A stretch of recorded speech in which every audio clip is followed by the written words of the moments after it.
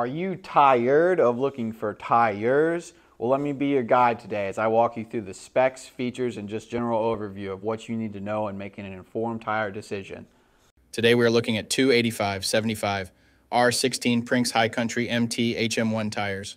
This is a Prinx brand tire. It is from the Hicountry MT HM1 series that they offer. This tire has a performance designation of all-weather, mud-terrain, passenger light truck tire. This tire has a 10-ply construction. I will go over what that means in just a moment. Some of the manufacturer-listed features of this tire include a rugged 3-ply sidewall construction for protection in the off-road environment. Wide pattern and block design improves stability and wear resistance in harsh conditions. Mud rippers in between shoulder tread blocks offer additional mud and debris extraction. Mud and snow rated means it meets the required performance criteria for use in severe snow conditions. Carries the 3-peak mountain snowflake, 3 PMSF symbol ensuring higher level of snow traction. Studdable using TSMI number 15 for advanced traction in the most extreme conditions. So to start, we will look at the tire size. This is one of the most important parts, if not the most important part of your tire shopping journey, because if you order the wrong size, they more than likely won't work on your vehicle. This tire size should be showing on the screen right now. So let's work from left to right and break down what these three numbers mean. I'm sure as you looked at your set of tires, you've been a little confused as what all the numbers means. Let me dive into that right now. The first number is for the section width of the tire. The section width of 285 in this sequence refers to the tire's width in millimeters. In other words, this tire is 285 millimeters wide, from sidewall to sidewall. The second number in the tire size refers to the aspect ratio. 75 in the sequence is the aspect ratio of the tire. The aspect ratio is a percentage, and it tells you the ratio of the tire's height to its width. In this example, the aspect ratio number 75 means that the tire's height is 75% of its width. The third and final number of your tire size refers to the rim size or diameter. 16 is the diameter of the rim this tire will go on. The rim size of 16 in this scenario indicates that this particular tire would fit a rim with a 16-inch diameter. Keep in mind this number is not negotiable. Unlike the first two numbers, you can't upsize and downsize this part. The only time this number will be different is if you are actually changing the size of your rim. So for example, if you find a fantastic deal on a set of 265/70 R17 tires, you absolutely cannot use them in place of your current 265/70 R16 tires, unless you are actually changing the rim size also from 16 to 17. Now, let's get into the other important info on a tire. Besides the three components that make up the tire size, the three other most important components are going to be the load index, speed rating, and ply rating or load range. 33 this, 285 that, 121 this. What the heck does it all mean? Let me tell you what they mean right now. So this is where it gets a little more tricky. These three components will sometimes require some additional research to know what your vehicle needs. So let's start with the ply rating / load range. These tires have a 10-ply construction. Each designation represents a different term when looking at a tire. This can directly affect things like max tire pressure and also plays a part in the next two numbers we are going to talk about.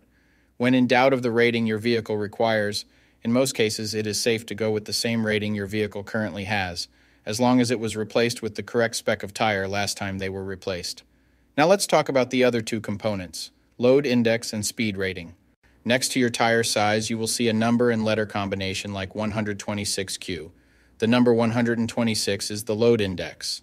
This is the number relative to the weight capacity of the tire. The higher the number, the greater the load carrying capability of the tire. Load index ranges from 0 to 150. If you are replacing your tires, they have to be the same or higher load index, never lower. For example, if your current load index is 126, a tire of the same size with a load index of 129 would work for you, but not a tire of the same size with a load index of 123. If you replace your tires and the new ones have a lower load index, the tire has a higher likelihood of bubbling and eventually blowing out. So make sure you pay attention to this when buying your set. So for the tire we are looking at today, the load index of 126 represents a weight capacity of 3,748 pounds. For my metric system using Friends, that would be a capacity of 1,700 kilograms. Located next to the load index we just talked about, there is a letter. The letter Q is the speed rating for this tire. This is the maximum speed sustainable for the tire. Each letter has a corresponding speed rating approved by the Department of Transportation and the tire manufacturer. Alphabetically, the speed rating increases as the letters advance from A to Z, except for the letter H, which we'll explain in a minute. The most common speed ratings range from L, 75 miles per hour, to W, 168 miles per hour.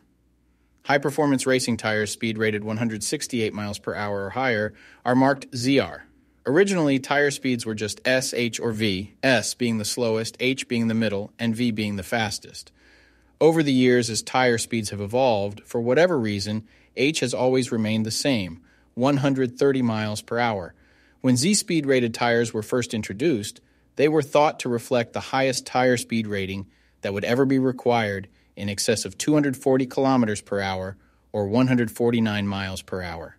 While Z-speed rated tires are capable of speeds in excess of 149 miles per hour, how far above 149 miles per hour was not identified.